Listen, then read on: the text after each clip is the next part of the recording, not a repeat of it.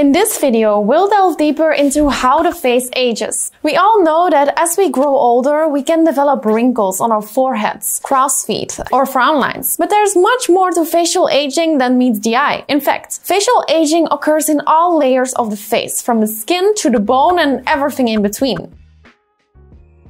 Before we discuss the different layers of facial aging, let's briefly examine the triangle of youth. When we are young, our faces have a kind of triangular shape, referred to as a triangle of youth. This means that the upper part of our face is broader and gradually narrows towards the chin, creating a youthful V-shape. Think of high cheekbones, a strong jawline, and more volume in the upper parts of your face. However, as time passes, this triangle slowly turns and transforms into what we call the pyramid of aging. This pyramid has a broader base at the bottom due to the sagging of our facial structures and the loss of volume in the upper part of our face. You'll notice things like sagging cheeks and a less defined jawline becoming more apparent, resulting in a general downward shift of facial tissues. The change from a triangle to a pyramid is due to various factors affecting the different layers of your face. For those who don't know me, I am Dr. Detollenaere. I am an aesthetic doctor and owner of the Dr. Contour Clinic in Antwerp, Belgium. Welcome to my channel. If you're not familiar with me yet, you can find here information about cosmetic procedures and medical beauty advice like anti-aging and skincare. Now, let's delve deeper into how facial aging manifests in the different layers of the face. We can categorize facial aging into two categories: superficial and deep. Let's start by discussing superficial aging. Superficial aging concerns the skin surface, including skin texture and tone, the visibility of pores, and how smooth our skin looks overall. Here we have our skin layers.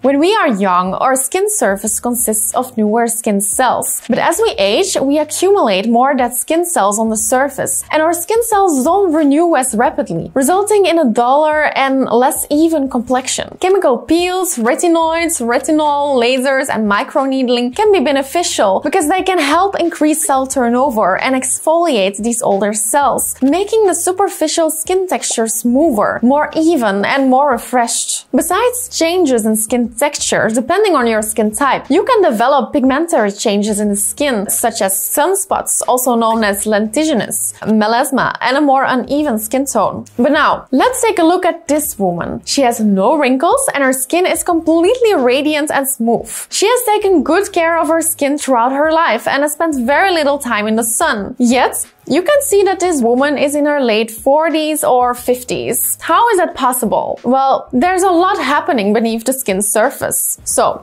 let's explore what's happening beneath that skin surface. There are three significant aspects we lose over time that significantly contribute to aging. We'll start from deep and work our way up. We're talking about bones, fat pads, and the substances that make your skin elastic, such as collagen and elastin. Let's first address what happens to our facial bones. Our bones are continuously breaking down and reforming. In fact, our bones are constantly in motion. When we are young, we create more new bone than we lose. However, as we age, we lose bone faster than we can replace it. Over the past decade, advanced 3D CAT scans have given us a better understanding of how bone loss occurs in our facial skeleton. We've discovered that this bone loss isn't uniform throughout our face. It occurs in specific areas. Take a look at this image. The red areas on the left indicate where the most bone loss occurs, and on the right, you can see the corresponding soft tissues that support that bone. Going deeper into this, we find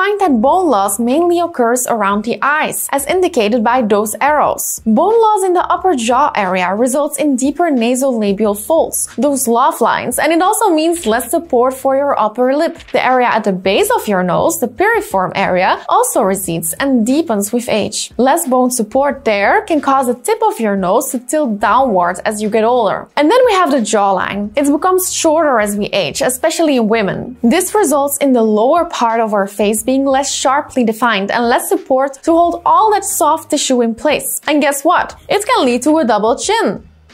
Let's talk about our facial fat. This fat is divided into two categories, superficial and deep. It plays a crucial role in providing volume and shaping our face. Think of young faces as well-filled cushions, precisely in the right places. As the years go by, these fat pads begin to deplete, leading to a loss of support and sagging of the soft tissues. However, there's one particular fat pad we need to pay attention to, and that's the malar fat pad. This plays a significant role in the aging of our face, especially in the mid-face area. When this fat pad thins, a distinct separation forms between the lower eyelids and the cheeks, and the cheeks also start to sag downward. The reduction of our fat pads also plays a significant role in the formation of deep laugh lines, known as nasolabial folds. As time goes on, our fat pads become emptier, resulting in the formation of more compartments in the face. Now, let's talk about collagen and elastin. Collagen is actually the most abundant protein in our entire body, making up about 30% of all the protein in our system. You'll find collagen primarily in connective tissues like cartilage, tendons, ligaments, and blood vessels. This protein consists of extremely strong fibers and provides strength and firmness to our skin. Then there's elastin. It's also a protein found in our skin and connective tissues. Elastin is responsible for the stretchiness of various body structures, including the skin, blood vessels, tendons, and ligaments. While it's not as prevalent as collagen, elastin allows our skin to stretch and return to its original shape. Together, collagen and elastin are the two key proteins that give the skin its strength, elasticity, and shape. When we're young, our skin is rich in collagen and elastin, resulting in a tight and resilient appearance. However, as the years go by, these building blocks decrease, leading to less elastic skin and the development of wrinkles. This becomes particularly evident when we engage our facial muscles, especially around the mouth. You'll notice lines next to our nose and mouth, the so-called laugh lines, small comma-shaped lines around the mouth, and lines running downward from the corners of the mouth, known as marionette lines. Unfortunately, we can't prevent the loss of collagen, elastin, fat pads, and bone that naturally occurs with time, nor can we stop our facial muscles from weakening or atrophying as we age. However,